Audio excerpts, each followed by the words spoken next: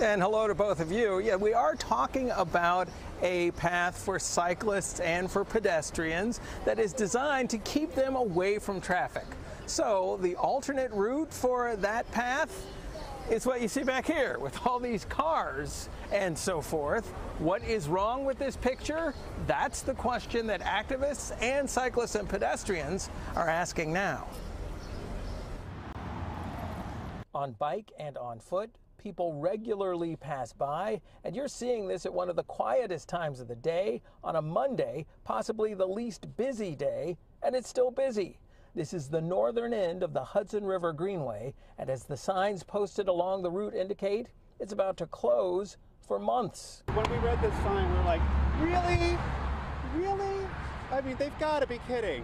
Cyclist David Rubio is one of many criticizing the alternate route that the city is recommending while the bike and walking path is shut down.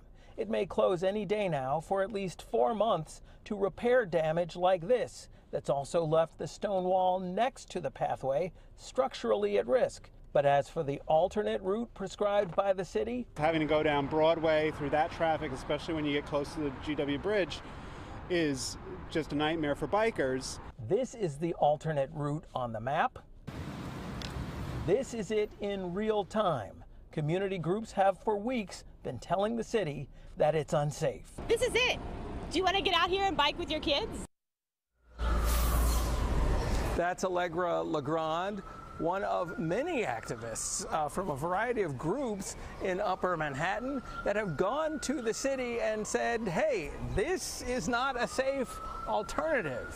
What they want is for a lane of the West Side Highway to be designated a biking and walking path, while the main biking and walking path is being renovated. Can they do it? That's still very much an open question, despite the fact that they have the community board on board. We'll hear more about that and hopefully have a response from the Parks Department coming up on the Pix 11 News at 5 o'clock. Right now, reporting live from Washington Heights, I'm James Ford, Pix 11 News.